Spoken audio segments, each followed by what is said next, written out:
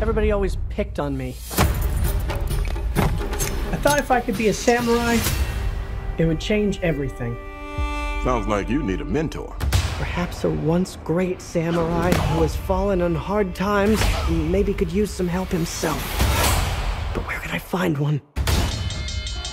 What? Get out of here! Who even made that? Black Tree TV, and I'm joined with Michael Cera, who plays Hank in The Legend of Hank. Lovely to meet you. First up, I would love to know, Hank is ultimately the underdog of the film and proves to anyone that you can do anything you put your mind to. So what do you think audiences can learn from Hank and his resilience as a dog in a cat-dominated world?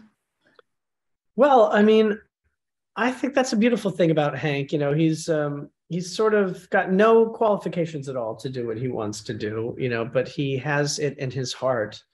And he knows himself very well and knows that this is what he's destined to do and doesn't give up on it. I think that's what wins over his, detractor, or his, the people, the cats that don't want him in their world. So, I think that's a takeaway. I don't know if it always works out that way in real life, but it works out that way for Hank. Yeah, definitely. Yeah. Next up, I've always wondered, Hank certainly does a lot of action scenes as a samurai, but for you, when you're in the recording studio and you're recording those action scenes, how do you get yourself in character to, express that through your voice? It's really hard work, that actually. I think that's the hardest thing about doing voiceover work is when you have to start doing all these grunts and fighting sounds, exertions.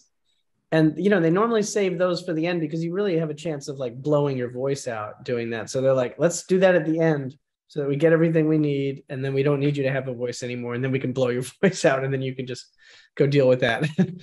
So it's normally like a half hour tacked on to the end of a 2-hour session where you're already very tired. And then you're like, okay, let's do these exertion sounds now. And I'm not kidding. I think that's the most like taxing and physically exhausting work I've ever done as an actor. It's way more exhausting than anything I've ever done on a set in live action, just standing in a booth grunting for a half hour. It just takes it out of you. Wow, that's so intriguing. Yeah. Next up, Defend yourself. But what am I supposed to do with a stick? Lesson 1. It is not so important what you do as it is important that you do something. A warrior has cat-like reflexes. I'm not a cat, I'm a dog. Nobody's perfect. Wait, that music. Hey, this is the training montage, isn't it? Hey, can't we just skip ahead to the part where I'm good? No, this is my favorite part. The part where you suffer.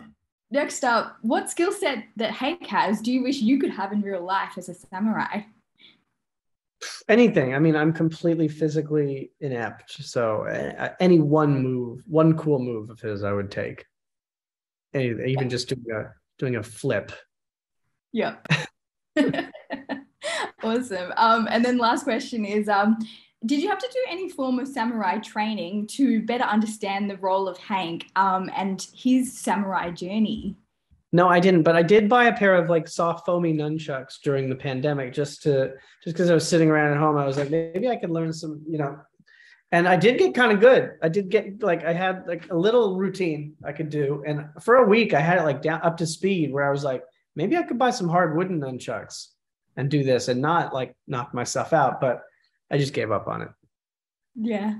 Awesome. Well, this has been incredibly insightful. Thank you so much for chatting and congrats on the film. Thank you. Nice talking to you.